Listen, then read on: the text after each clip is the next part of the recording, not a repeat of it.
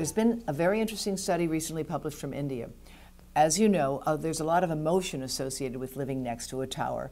In fact, it's not the tower that you have to be concerned about, it's the antennas on the tower. Those are the radiating devices.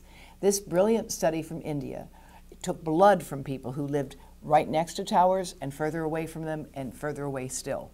And what they found is that there are biological markers in the blood of the people who lived closest to the towers that are consistent with increasing the risk of cancer, arthritis, and heart disease.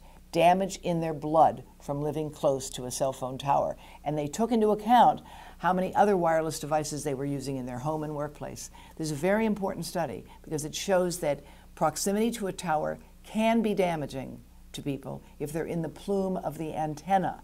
And it's the antenna, not the tower, you have to worry about.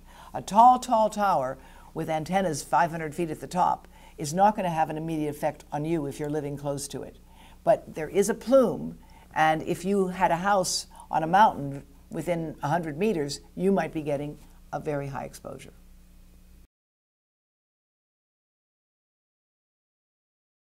The Cleveland Clinic on its website says that men should not keep phones in their pocket if they want to have healthy children.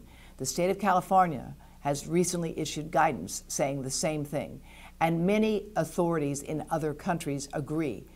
Men and women should not carry phones close to their body. So you look at your iPhone, you go to Settings, you go to General, then you go to About, then you scroll all the way down to something called Legal, and then you click on that, and you get to RF exposure. And there inside your phone, it tells you phones are tested at a certain distance off the body. And I'm going to talk today about how the distance the phone is held off the body makes all the difference in your exposure. If a phone is on the body, it's exceeding current test guidelines, and the French have shown that it exceeds those test guidelines by 2 to 10-fold.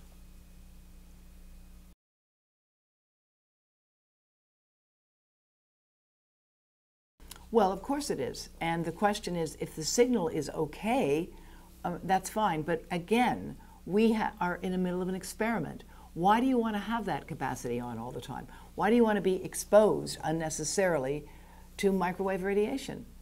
We ought to have the choice.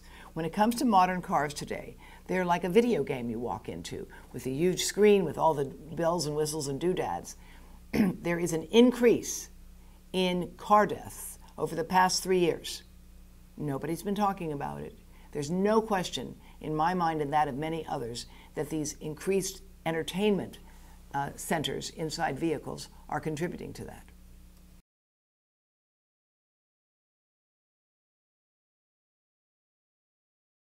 No. And a GPS uses a satellite. The concern for the GPS is distracted driving, not the physical exposure.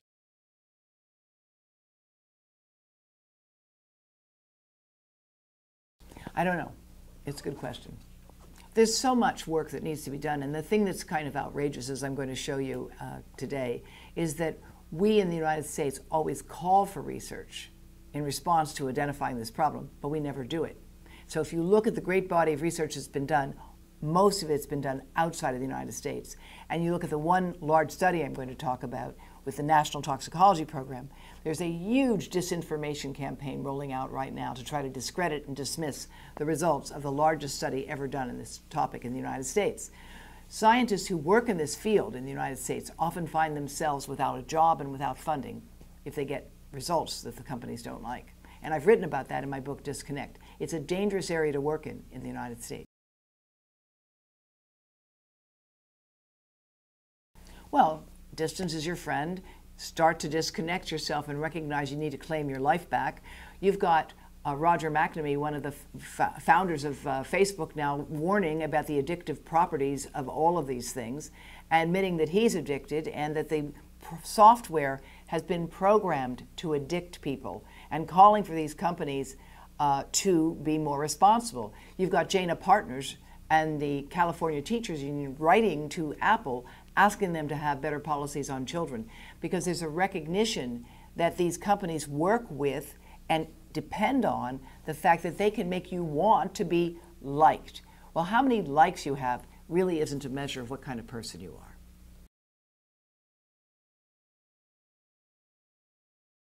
Not that I know of. Yes, not a single one that I've ever seen that I've looked for independent data actually works. The people selling them are often well-meaning, they believe in it, and there is a placebo effect. I know that, but I have not seen any data showing that any of them work. And the thermography images they show with the heat is not what we're concerned about. We're concerned about the microwave radiation at levels that don't necessarily cause heat, but they can damage sperm. We know that from studies that have been done with healthy men. You take their sperm and you put it in 2 test tubes, and one test tube is not exposed to cell phone radiation and the other is. And the test tube exposed to cell phone radiation, those sperm die 3 times faster with 3 times more damage to their DNA.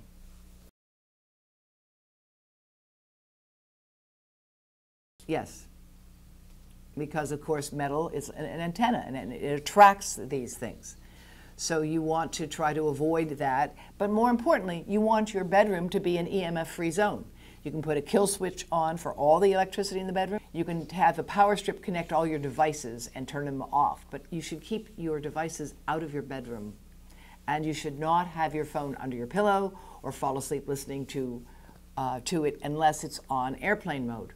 And for goodness sakes, don't sleep with a Fitbit or these things, because we have growing evidence that these devices may be causing cardiac problems. Yes, they can monitor your heart rate, but they might also be altering it. EMFs, it's not just at this point a physiological issue, it's a psychological, spiritual, and moral issue. We've got to reclaim our rights and our privacy as individuals, and specifically in the family. Those families that are struggling with teenagers, you've got to take the devices away at dinner time. If I had teenagers now, I would absolutely take the devices away in the evening and make sure that they can't sneak out with their girlfriend or boyfriend, which has been known to happen, and they make rendezvous and text all night long. You have to stop that. Teenagers need 10 to 12 hours of sleep, and they're not getting it as it is. And many adults are sleep deprived as well, because if you look at your device for the hour before you go to bed, it's stimulating and interfering with the natural production of melatonin that starts with the natural rhythm. We need sunlight in the morning to wake ourselves up, and we need darkness so that we sleep and we produce melatonin that is a wonderful natural hormone that repairs damage in the nighttime. If you have a lot of blinking lights and blue lights in your bedroom, you're not going to get as restful a sleep.